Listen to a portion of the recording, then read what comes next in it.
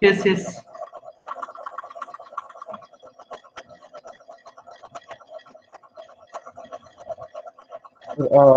My first experiment is to observe the transient phenomena of coaxial transmission lines and study their time domain behavior.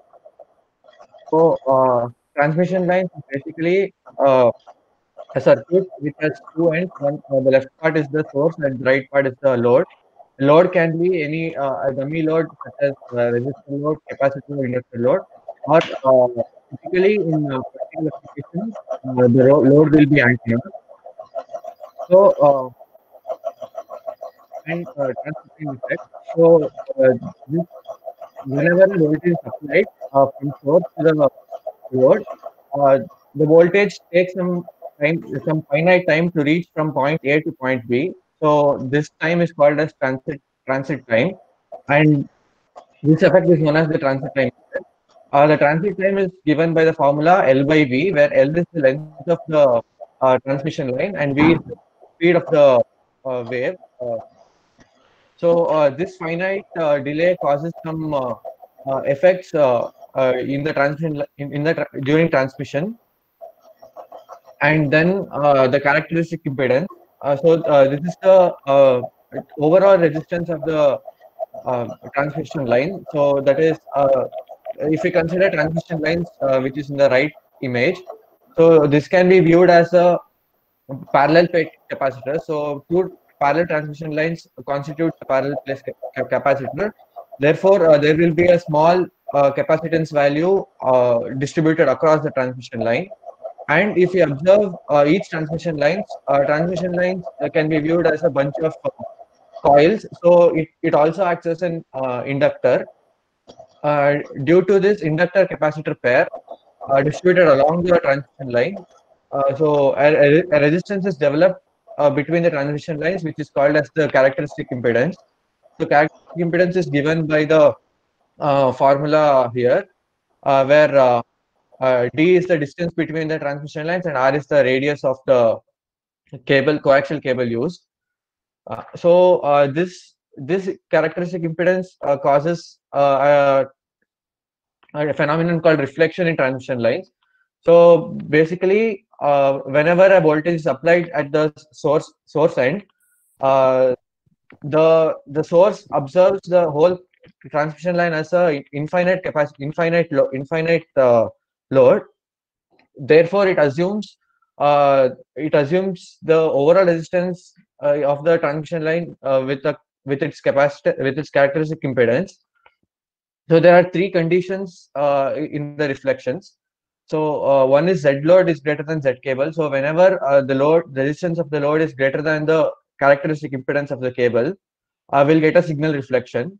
That is, some amount of power is reflected back to the source if Z load is greater than Z cable.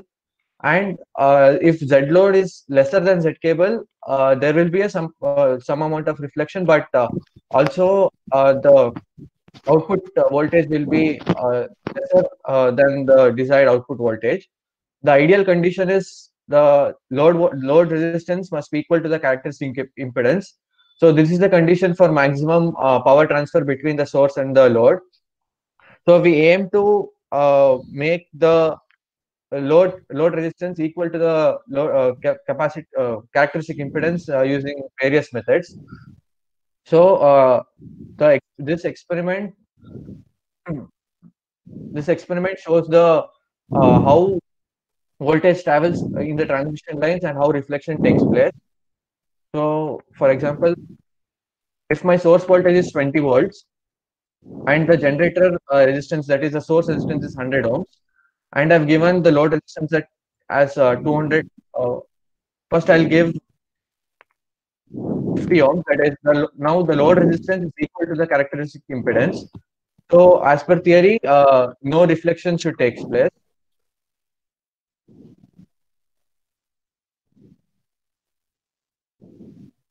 Yes, sir. So, if you observe, so 20 volts is the source resistance, and initially,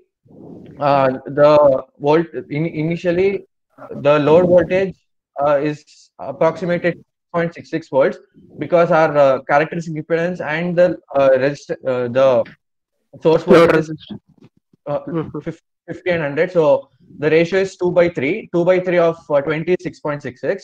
But then over time, the load resistance is also 50 ohms. So after the transmission line converges, so the output voltage remains the same, that is 6.6 volts. Therefore, we won't get any reflections in this case. But for example, if we give 100 ohms, now initially the 20 volts must be split in the ratio of 2:3, and then over time, as resistance, the load resistance and the generator resistance are equal, the voltage should come up to 10, that is 20 divided by 2. So now initially the load voltage is 6.6 here, sorry, the initial voltage, and reflection is taking place. So multiple reflection takes place until the voltage is reached to 10.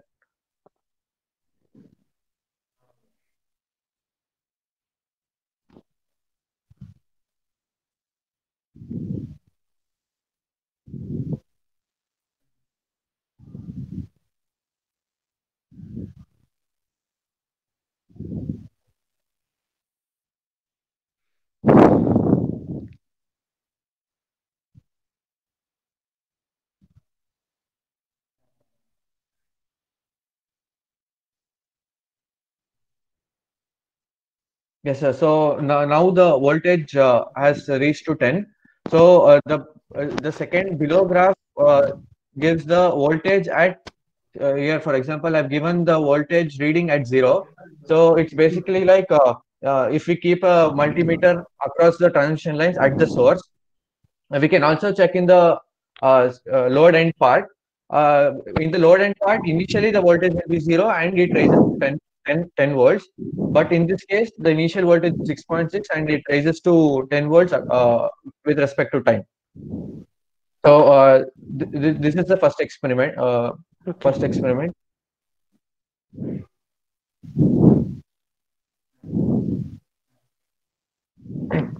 And the second experiment is the N-port scattering parameters. So scattering matrix is a tool to quantize the ratio of reflected voltage to the incident voltage. Scattering matrix is a square n cross n matrix, which is the ratio of normalized reflected voltage to the normalized incident voltage at any given port. So Sij corresponds to scattering parameters at ports I and J, which is given by normalized voltage at reflected normalized voltage at port I by incident normalized voltage at port J. ಉಲ್ಟಾ So ಹೇಳ್ತಾ ಇದೆಯಲ್ಲ, V I ಅಂದ್ರೆ incident and we I ಅಂದ್ರೆ reflected. Yes, reflected, it sir. is VI reflected, is reflected, sir. yes. I is nothing but the port number. Okay. Port. So there are mainly five behaviors of networks. First is the match networks, where all the port impedances are same. Therefore, if we observe the S parameter matrix, the diagonal elements will be 0. And the reciprocal networks. In the reciprocal networks, uh, any network which consists of purely passive parts, it's called as a reciprocal networks. So, for example, in a two-port reciprocal network, the voltage at port 1 due to the current at port 2 will be equal to the voltage at port 2 due to the same current at the port 1. So that is a reciprocal network, which can also mean Sij is equal to Sji, where J and I are not equal. And then the symmetrical networks, if in any port, if the output impedance and the input impedance are same, it's called as symmetrical networks. Usually, symmetrical networks have same symmetrical physical networks also. That is, it looks same across the network. And then is the lossless networks. So, as the name suggests, there is no dissipation of any power. Therefore, the sum of incident power at all ports is equal to the sum of reflected ports. So in the S matrix, the at each row, the sum of the squares of sum of S matrix will be unity, and the lossy networks, it's a passive network where losses happen. That is, it dissipates some amount of power. Therefore, we get positive or negative S parameters depending on the type of loss. And two-port networks. So in the S parameter matrix, we get four different S parameters. So two are called reflection coefficients, which is S11 and S12. Here, S11 measures the amount of reflection taking place at the input port, and S22 measures how amount of reflection taking place at the output port, and S12 and S21 are called the transmission coefficients. S21 is nothing but the forward gain, and S12 is the reverse gain. So, for example, if we consider amplifier as a two-port network, our S21 parameter must be ideally high because we expect much higher gain in the transistor, and the reverse isolation, that is the reverse gain, must be ideally zero. And three-port networks. So three-port networks can be either matched, reciprocal, or lossless. So depending on the combination, we use it for various applications.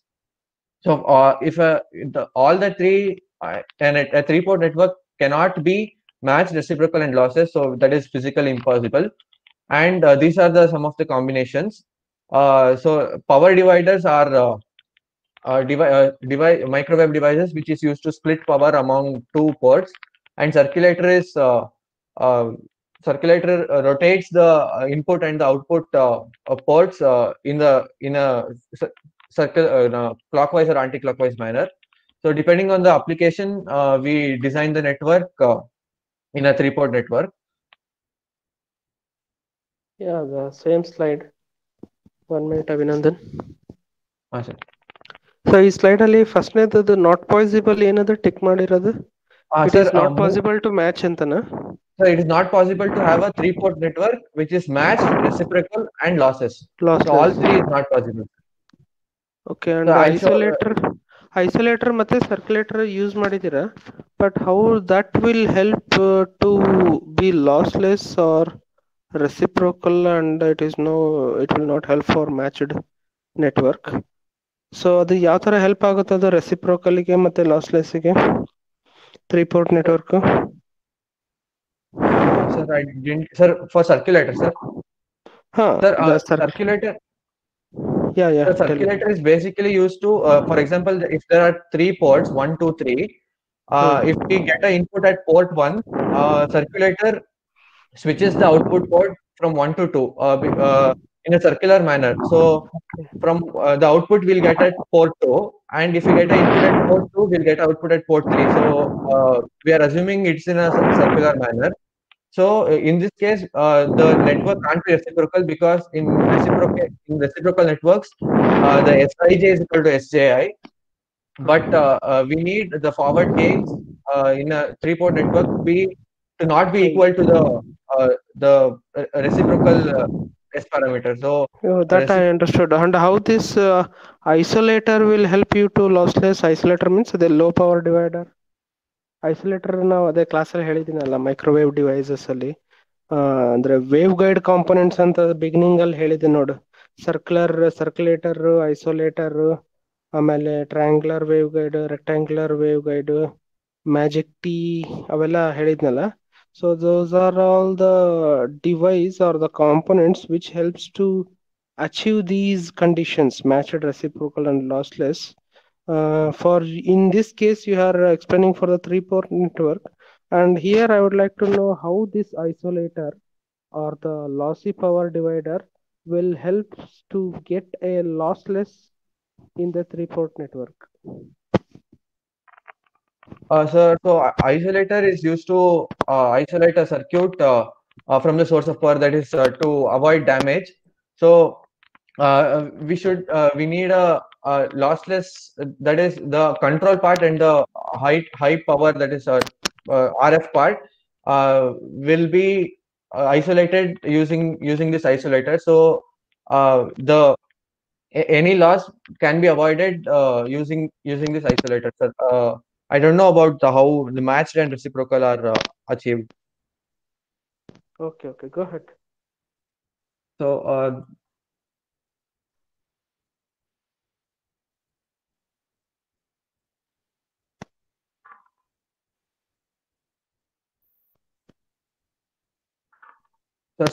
here in the experiment, I've just given the formulas and how to calculate for all the port 3, 1, 2, 3, and generalized port network. So report network ಇಂದ ಹಾಕಿ report network ಇಂದ ನೀನು okay. ಹೇಳ್ತಿಲ್ಲ ಇವಾಗ. So that for isolator ಅಥವಾ circulator we will see that is it helps to be lossless ಅಥವಾ reciprocate ಆಗುತ್ತೆ ಅಥವಾ. Sir, so here they have given how to find out each parameter. For example, I'll show one S11.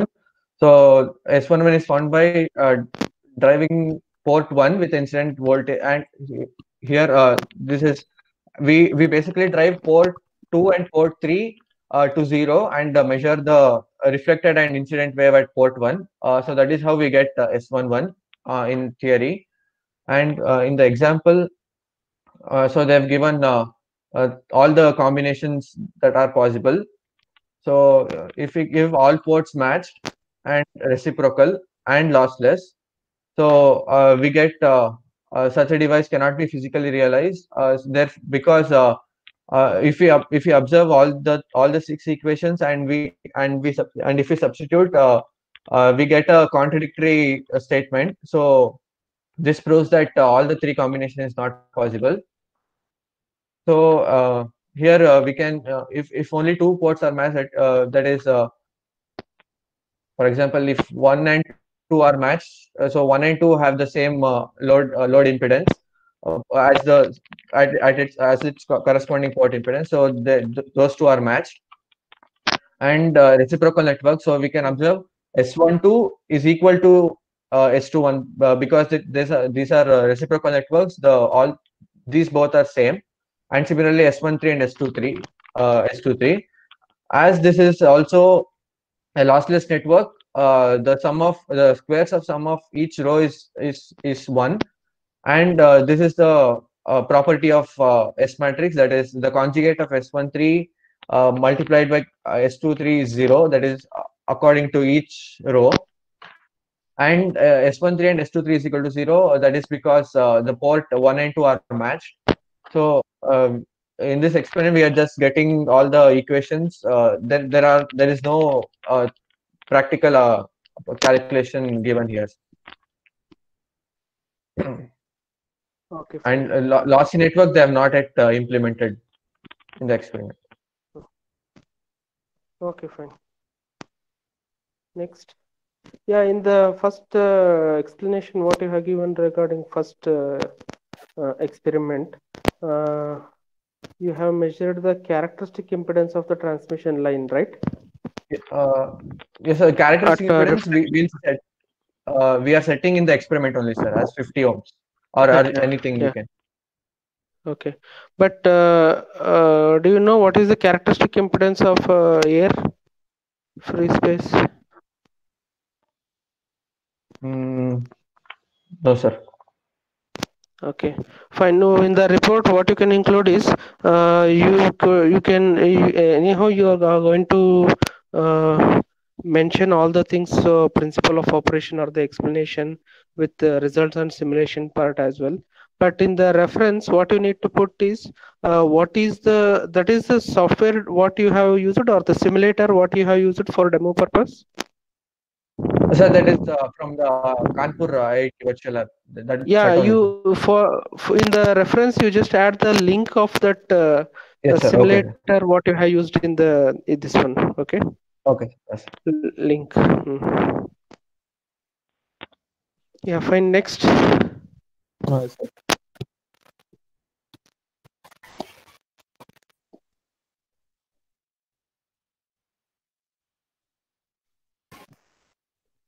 visible, sir? Yeah. Okay. So